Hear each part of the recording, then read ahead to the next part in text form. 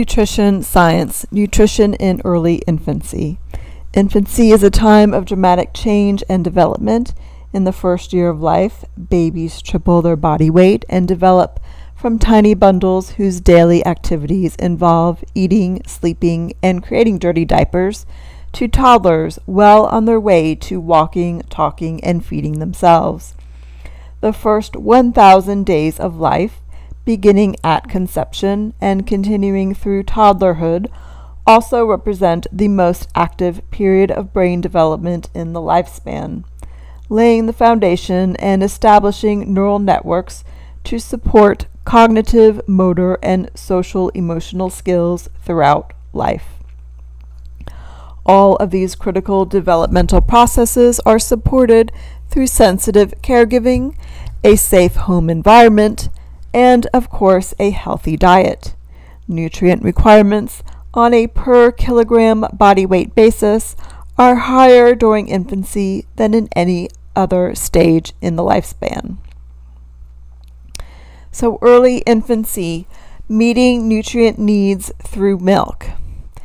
At birth and continuing through the first 4 to 6 months of life, breast milk, infant formula, or some combination of the two should be the sole source of nutrition for infants.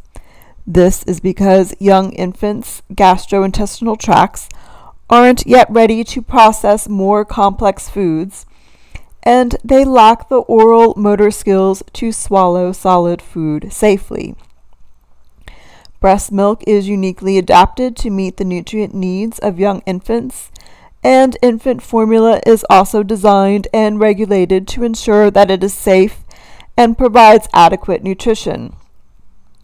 Any other substitute, including cow's milk, goat's milk, plant-based beverages such as soy milk, homemade infant formula, or watered-down formula, should be avoided. These do not provide the right balance of nutrients to meet infants' requirements and can cause serious problems such as damage to the intestines or kidneys. Choosing breastfeeding or formula feeding, the World Health Organization and the American Academy of Pediatrics, as well as many other health organizations, recommend that infants be exclusively breastfed, or only receiving breast milk with no formula or other foods, for about the first 6 months of life. Breast milk is considered the optimal source of nutrition for infants, but it also contains many other bioactive molecules, including immunoglobulins or antibodies, hormones, enzymes, growth factors, and protective proteins. In addition, breast milk contains special carbohydrates called human milk oligosaccharides that are indigestible to infants. They lack the enzymes to break them down, but help to establish a healthy gut microbiome by serving as a food source for friendly bacteria and binding up harmful bacteria. Breastfeeding is beneficial to babies in many ways. It reduces a baby's risk of gastrointestinal, respiratory, and ear infections, and it also protects babies from sudden infant death syndrome, or SIDS, eczema, and asthma. It is also associated with a small increase in IQ and a reduced risk of obesity later in childhood. In addition, breastfeeding benefits the health of mothers. It's associated with a reduced risk of hypertension, type 2 diabetes, and breast and ovarian cancer.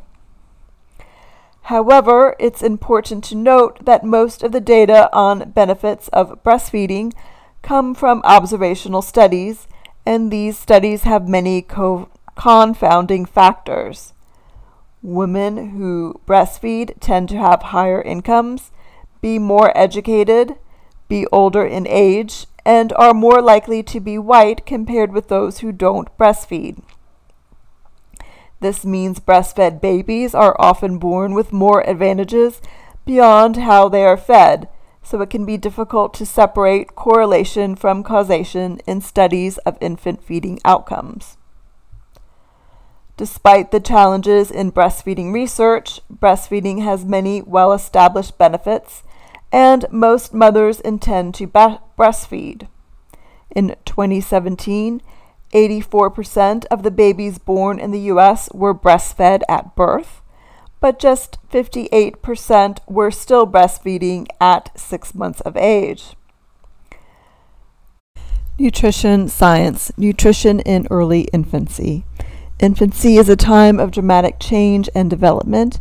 In the first year of life, babies triple their body weight and develop from tiny bundles whose daily activities involve eating, sleeping, and creating dirty diapers, to toddlers well on their way to walking, talking, and feeding themselves. The first 1,000 days of life, beginning at conception and continuing through toddlerhood, also represent the most active period of brain development in the lifespan, laying the foundation and establishing neural networks to support cognitive, motor, and social emotional skills throughout life. All of these critical developmental processes are supported through sensitive caregiving, a safe home environment, and, of course, a healthy diet. Nutrient requirements on a per kilogram body weight basis are higher during infancy than in any other stage in the lifespan.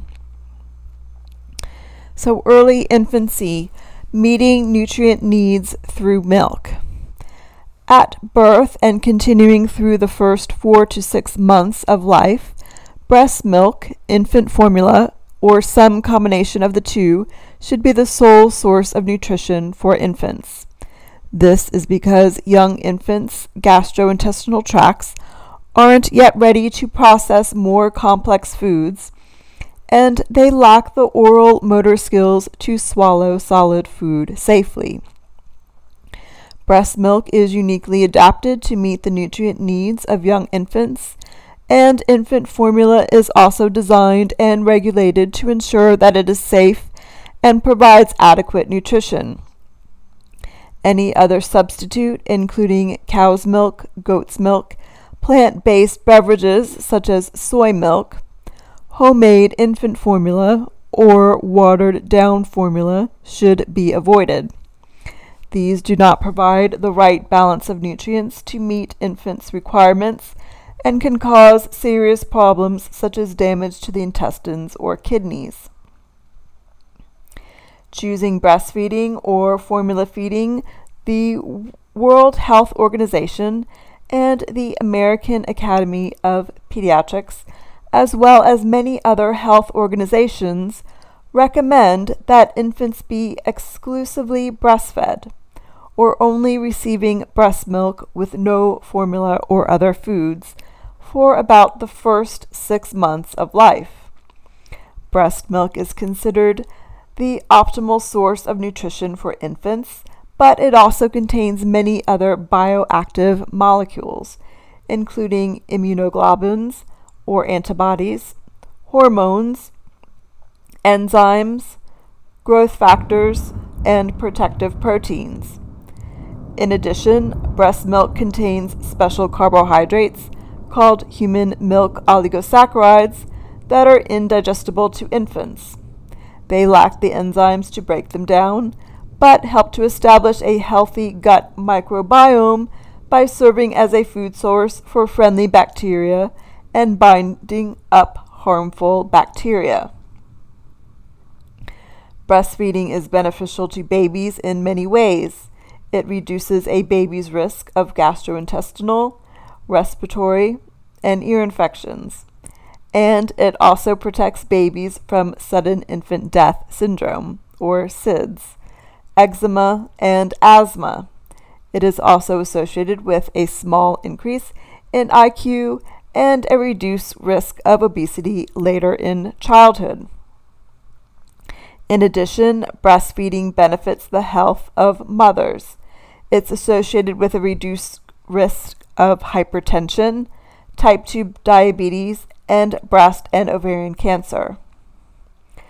However, it's important to note that most of the data on benefits of breastfeeding come from observational studies, and these studies have many confounding factors. Women who breastfeed tend to have higher incomes, be more educated, be older in age, and are more likely to be white compared with those who don't breastfeed. This means breastfed babies are often born with more advantages beyond how they are fed, so it can be difficult to separate correlation from causation in studies of infant feeding outcomes.